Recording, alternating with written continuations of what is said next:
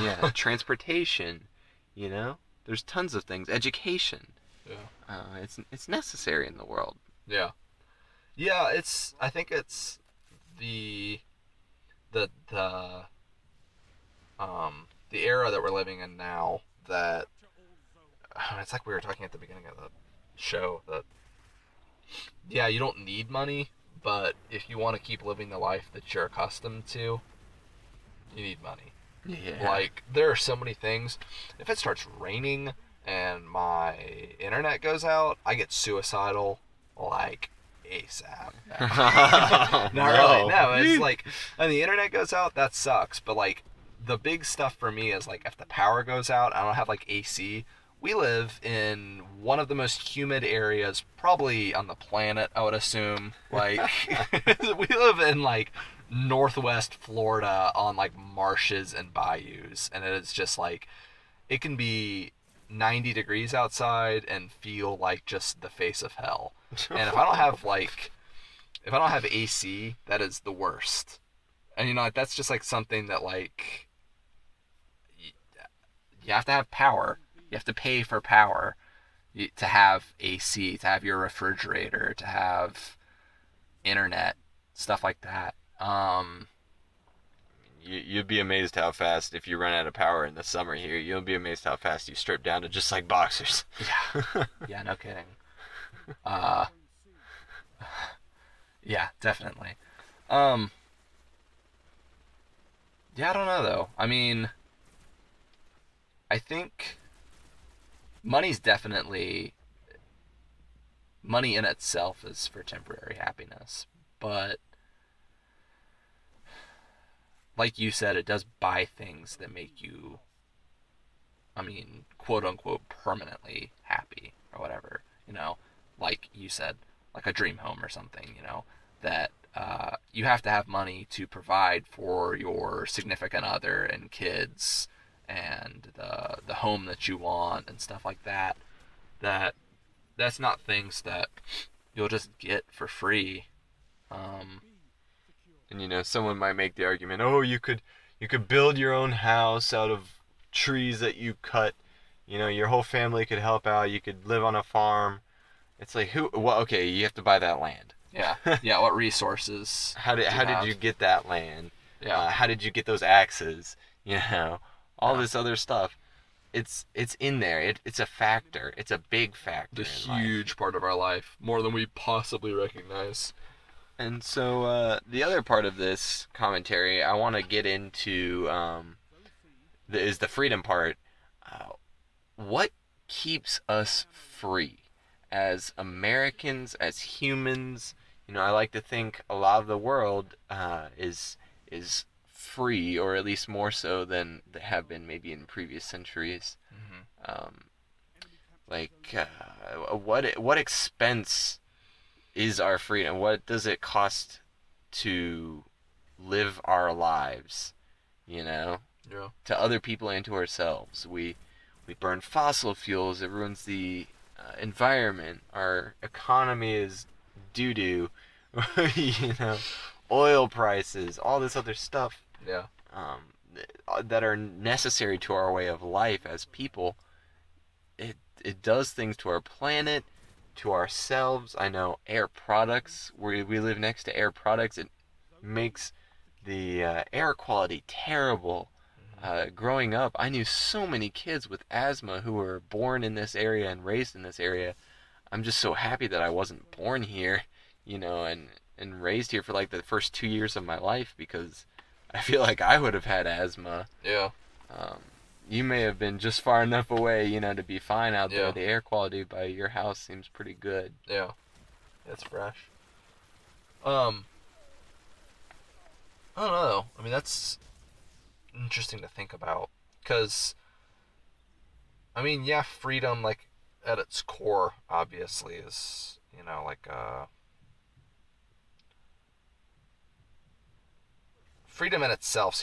That's like a God-given right that everybody's free Or should be. or should be. Um, but I think there's multiple definitions, at least in terms of like America specifically and freedom, that yeah, we are free. We don't really, like, in comparison to the 1800s, we don't have slaves in our country.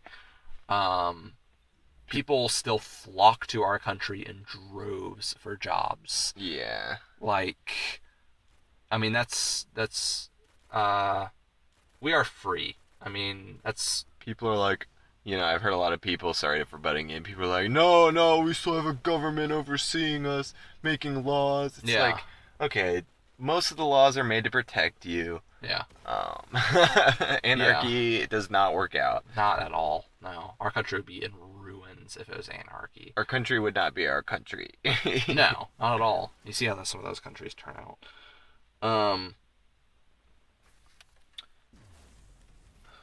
But Get back on that train. yeah. What was I saying? Well, I'm gonna take this time to interject again while you think about that. I was watching a video the other day of one of my favorite YouTubers that you introduced me to. I don't know if I'm allowed to say his name in this video. I'll probably send it to him because I want to get his opinion on this one. But, I'm gonna go ahead and say his name. Alright, Drifter, really cool guy. You guys should check him out. Love him to death. He's awesome.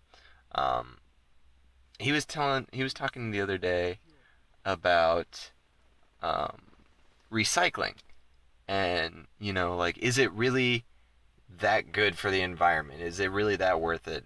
And this is tying into the at what cost is freedom to ourselves and to others. And he brings up a good point. To recycle, it takes a lot of resources. It takes, sorry if you heard that, my phone kind of, I record on my phone. It's got really good quality, I think. But, it locked. Anyway, you have to, these huge tractors and machines come and pick up the recyclables, burning gas. It brings it to a plant that burns coal or whatever to get its power, or uses a power plant, a lot of power to melt these things or to compact these things, and it burns a ton of fossil fuels just to recycle some things. So in the end, it doesn't really matter that much. And the best things that we can do as humans for the environment is literally to die. Because we really are very, very, very bad for the environment. So our toys and everything, everything we use, plastics, everything is manufactured in large quantities in these massive factories that just take up so much energy.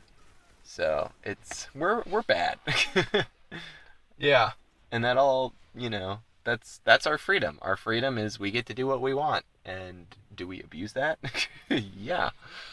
Because we like money and things. Exactly, yeah. Yeah. It's crazy to think about, like, what the Earth would have been like before the Industrial Revolution, even the first Industrial Revolution. It's like, I don't know.